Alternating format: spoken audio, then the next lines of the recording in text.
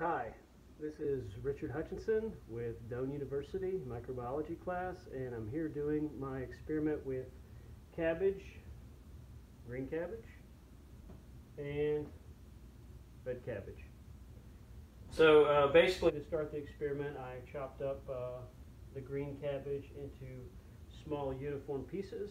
I think there was 4 cups of this, and I put that into a bowl with 4 tablespoons of salt and mixed it all together.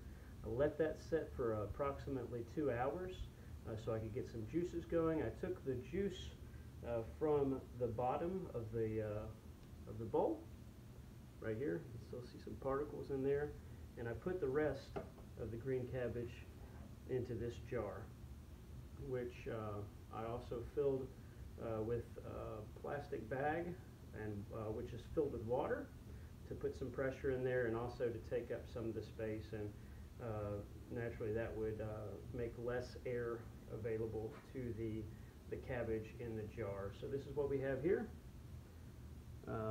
There's my name and the date. After I did that, I put a small ring of oil, vegetable oil, on the top of the jar, and a loose piece of aluminum foil over top, and tightened the lid down. So this is going to sit for approximately 11 days, and we'll see what happens with that. In the meantime, I boiled the red cabbage, which you can see here, which was strained out. Still a little juicy there. And I took some of that juice after it was boiled and put it in this cup. So I have 2 cups here, one with the green cabbage juice and one with the red cabbage juice. And I tested the pH of both of those liquids with litmus paper, and here are the results. It might not be easy to see in the video, but on your left here, my right, is the green cabbage. And as you can see, there's the litmus paper. Here is the indicator right here in the center. Didn't see much change with the green cabbage. It stayed pretty much yellow, which would indicate a pH of around 6. The purple cabbage, on the other hand, was a little bit darker. Although it didn't change color very much. It would probably indicate a pH of somewhere between 6 and 7. So those are the results from the pH testing.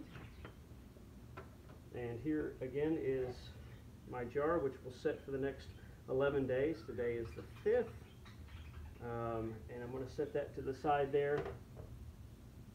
And we've also got the purple cabbage, which will be placed in a container and into the fridge for use at a later date. So I think that was the steps that I went through. As you can see, the kitchen is now a mess, but that's okay. It's all in the name of learning, which is great. It also smells a little funky, but I'm sure that will clear up as I clean up.